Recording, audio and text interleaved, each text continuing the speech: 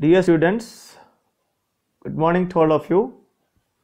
Welcome back to the lesson The Rat Trap.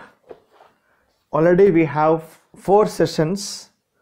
Now today we will deal with the 5th session. Let us make a brief recap of what you have already learned. The first point is the rat trap peddler. What is he and how does he make a living, and his idea about the world as a rat trap, the metaphor, the world as a metaphor, and his stay with a crofter at his cottage, and how the peddler is caught in a rat trap. And when he was trapped in the forest, there was a sound that was a sound of hope, and he could reach the iron mill. There the blacksmith given him a hearty consent, and there came the honor, the iron master, and iron master mistook him as one of his old comrade. Okay, and he invited the peddler to his home, but he denied.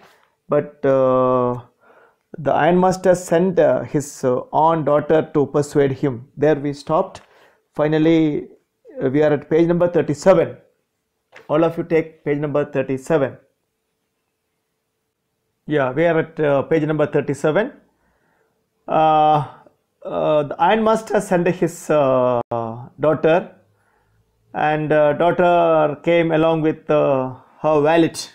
Valet is, you know what valet is? A male attendant. All of you write down. She came there with her valet. Okay, valet here means male attendant. She entered, followed by a valet carrying on his arm a big fur coat.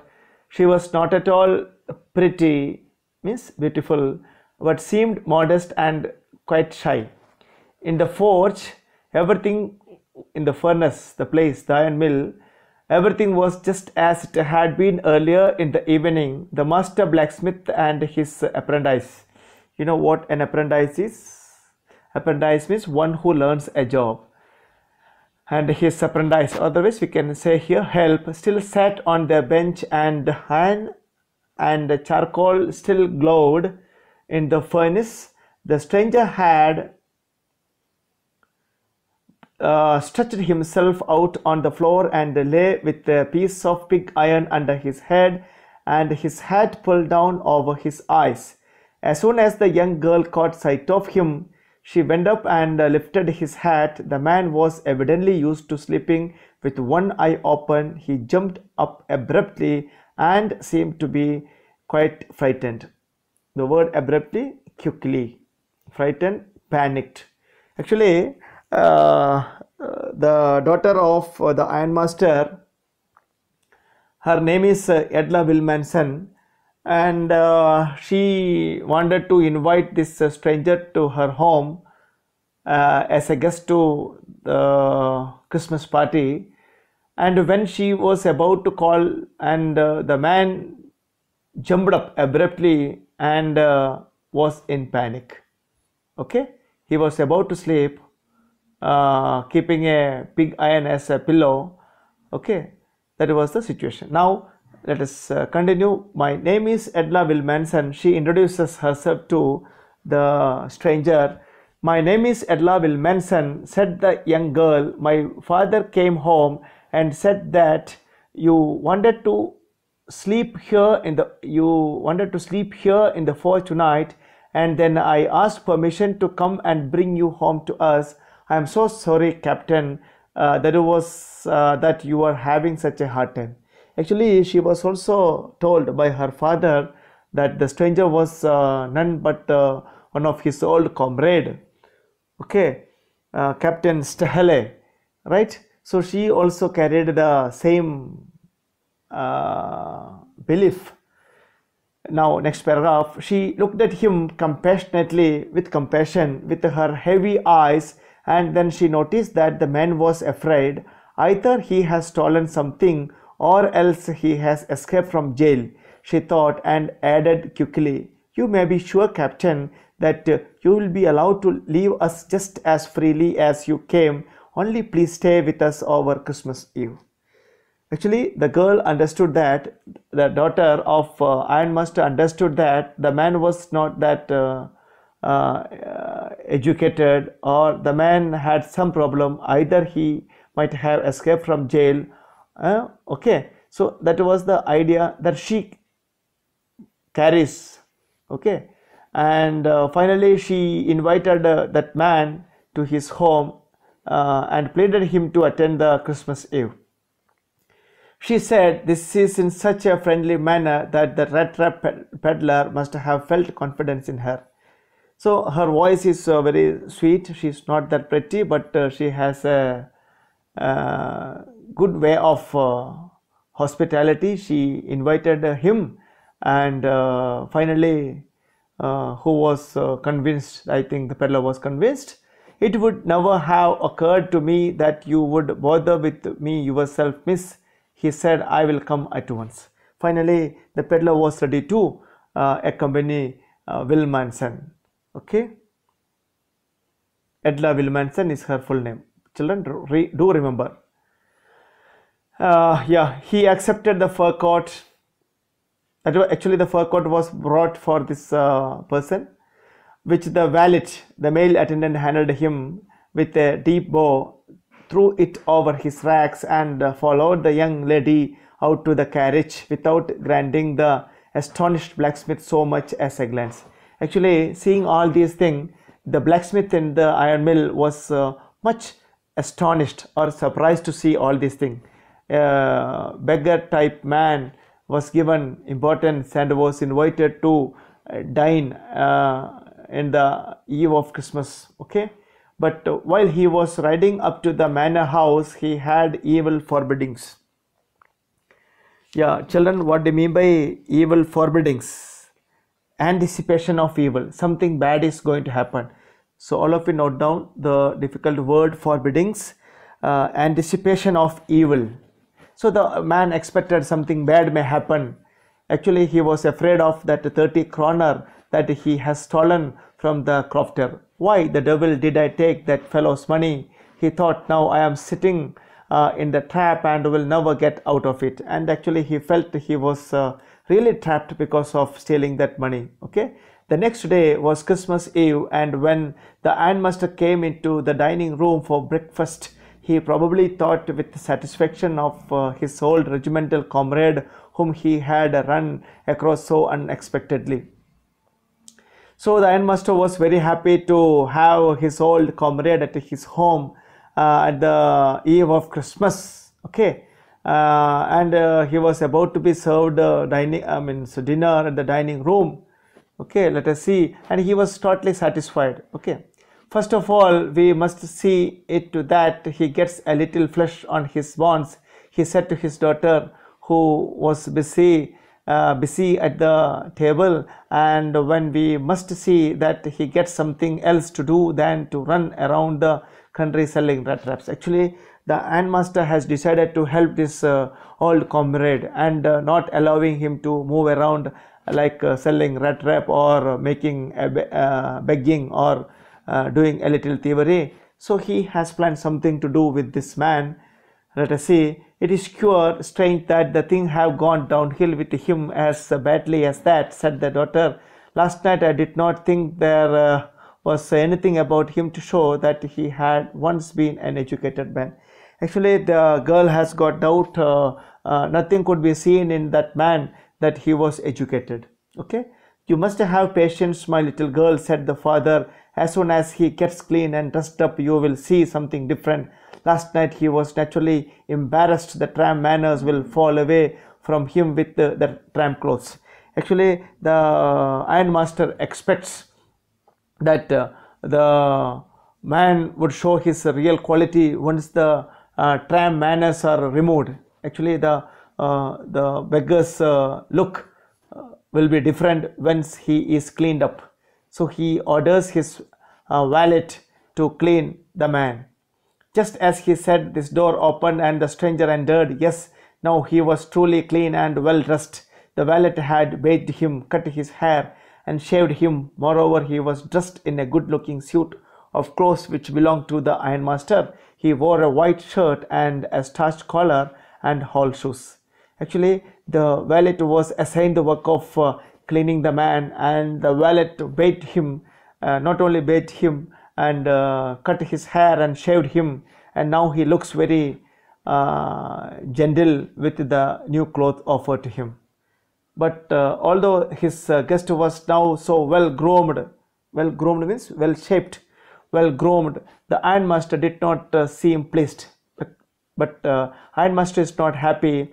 Why? Because now this peddler doesn't look like that of his old comrade. He looked at him with puckered brow, means angry brow, and it was easy to understand that when he had seen the strange fellow in the uncertain reflection from the furnace, he might have made a mistake, but that now when he stood there in broad daylight, it was impossible to mistake him for an old acquaintance. Now the ironmaster understood that it was a mistake from his side, that he mistook him as his old comrade. Now he doesn't look like that of his old. What does this mean? He thundered. The stranger made no attempt to dissimulate. Okay, what do you mean by dissimulate? Pretend. Okay, children, here is a difficult word for you. Dissimulate means pretend.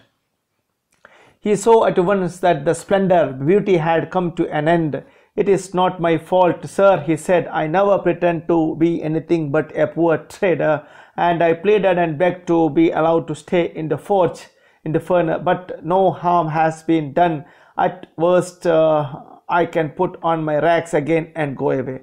But the peddler is requesting, sir, please don't scold me. Why? Because he said, I never pretended that he was the the old comrade, but he himself admits that he was a poor trader, okay, and also pleaded and begged to be allowed to stay in the forge. But the ironmaster only invited him to his home, and he even assures that he can wear his rags again and can take his old identity. Well, said the ironmaster, hesitating a little, it was not quite honest either, you must admit that, and I should not be surprised if the sheriff would like to have something to say in the matter. Okay, so here is a word for you. Sheriff means city officer, police officer, city officer. Actually, he wanted to inform the sheriff about this cheating. Actually, the peddler should have convinced or should have confessed that he was not one of his old comrades. So who was angry now? The ironmaster is angry here, and he said, I would be informing the matter to sheriff, the city officer or the policeman. The tramp took a step forward and struck the table with his fist. By then the tramp became angry and he struck his fist on the table and said, now I am going to tell you, Mr. Ironmaster, how things are, he said. This whole world is nothing but a big rat trap. So dear children, this is his philosophy or the metaphor used here, that the entire world is a rat trap, and all the good things that are offered to you are nothing but cheese rinse, wines and bits of pork.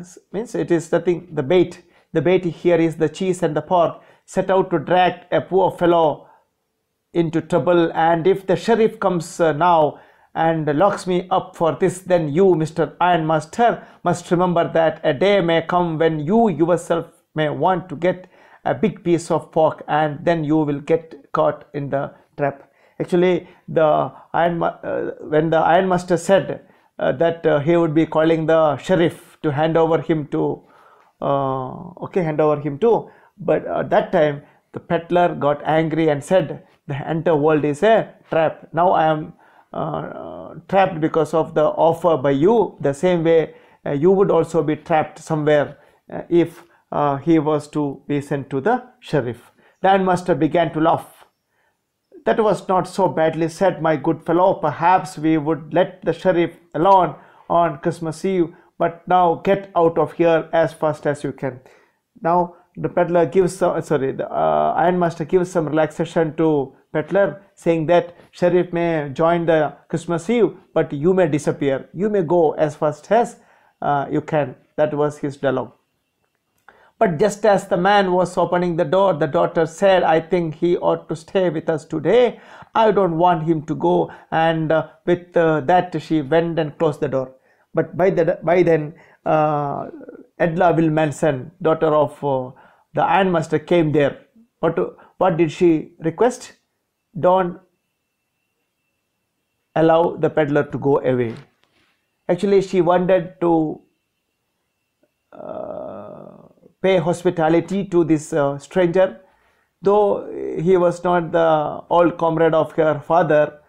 She wanted that the man should be a guest for the dinner party of Christmas party. She said, I think he ought to stay with us today. I don't want him to go. This was her request to her father. And children, today we will close here. Now let us make a quick recall of what we have done today. So it is all about how that girl Edla Wilmanson was able to invite peddler to home, and how the peddler accepted it. And after reaching the mansion, or after reaching the ironmaster's home, ironmaster ordered the valet to bathe him up, and after getting cleaned, the peddler didn't look like that of his old comrade. So the ironmaster became angry and wanted to get rid of that man. But Edla Wilmanson, daughter of the ironmaster, wanted him to be the guest of the Christmas party. So children, we will continue with the class with the next session, and keep on reading, and also try to answer some of the questions. What made the peddler think that he had indeed fallen into a trap? Why did the ironmaster speak kindly to the peddler and invite him home? Why did the peddler decline the invitation? Right? Okay. What made peddler accept Edla Wilmanson's invitation? What doubts did Edla have about the peddler? When did the ironmaster realize his mistake? What did the peddler say in defense when it was clear that he was not the person the ironmaster had thought he was? Why did Edla still entertain the peddler even after she knew the truth about him? These are the 8 questions that you have to find answers to and to write in your notebook.